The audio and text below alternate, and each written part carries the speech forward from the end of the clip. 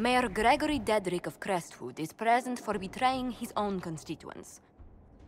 He confesses that, 10 years ago, he flooded Old Crestwood to kill refugees and villagers touched by the Blight. The mayor claims it was to spare the rest of Crestwood, but we only have his word.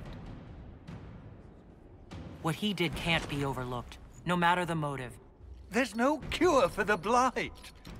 But I couldn't convince anyone to leave a sick child or husband behind. So you herded the infected into one place and flooded Old Crestwood. Were no innocents caught in the waters?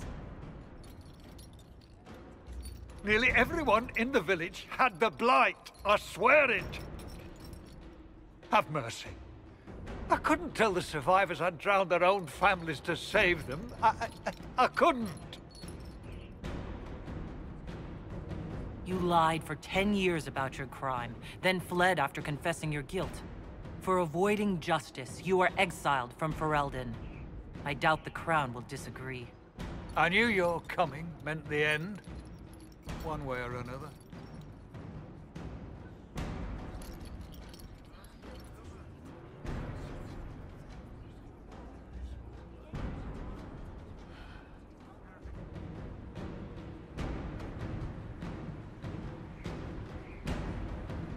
You committed murder on Ferelden's soil.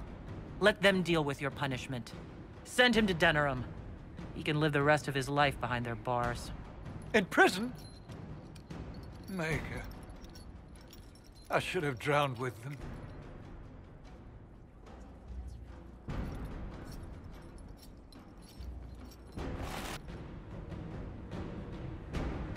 War forces terrible choices on us.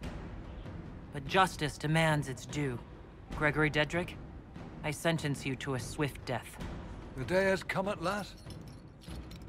Maker, forgive my sins.